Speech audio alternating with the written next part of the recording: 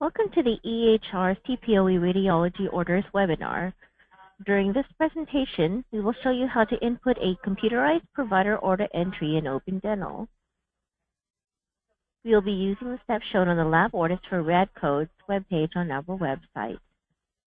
Please note that although we are capable of explaining how to enter EHR data and produce reports for EHR, the EHR provider needs to ensure that someone on staff will be responsible for his or her own EHR process. If you need advanced help from OpenDental, our EHR consulting fee is $100 an hour. Today's webinar topics will include the EHR objective for CPOE radiology orders, definitions of CPOE and radiology orders, and how to create a CPOE radiology order in OpenDental. More than 30% of radiology orders or X-rays created by an eligible provider during a reporting period should be recorded using CPOE or Computerized-Provider order entries. You may qualify for an exclusion if you order less than 100 of the order type during the reporting period, but this varies by state requirements. A CPOE, or Computerized Provider Order Entry, means a licensed provider enters the order. A radiology order is considered every X-ray that you take. This means they must be entered or approved by a provider. As of version 15.4, all X-ray procedures added for a patient are automatically flagged as radiology orders. This includes the following procedure codes: D0210 through D0340 and D0364 through D0386. To count as a CPOE, the EHR provider must either be logged into OpenDental and add the X-ray procedure themselves, or approve the X-ray procedure before it is marked complete. Using our test EHR database here, we have 4 instances of procedures that were treatment planned for radiology orders. These were done by the current user logged in, Amy, who is a non-provider. In order to approve these orders, we're going to go and log off Amy and log Dr. Abbott in.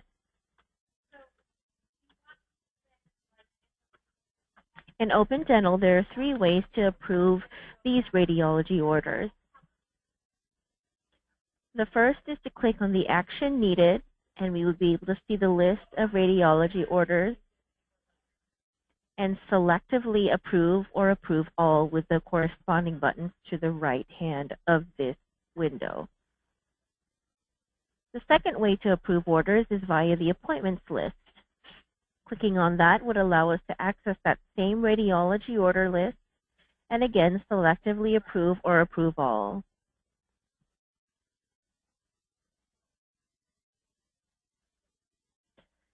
The last way to go about it is to simply click on a patient that has an order that needs to be approved, in this case Greg Carlson, accessing the EHR dashboard from his chart module by clicking the EHR button, and going to the Related Actions section of the CPOE Radiology Orders Only row. Single-clicking would allow us to therefore access the radiology order list and again selectively approve or approve all. I'm just going to go ahead and select on the Approve All button. It's going to therefore verify for me to do that, in which I'll click OK. And as you see on the EHR dashboard, it does highlight, indicating that this measure had been met for this particular individual. So once we complete the approved radiology orders, they would count towards the measure. Should this list be empty, it indicates that either all of the logged on providers' radiology procedures have already been approved, or the non-EHR provider or a non-EHR provider has been logged into the software. For further information, please visit us at opendental.com, or you can simply contact us at 503-363-5432.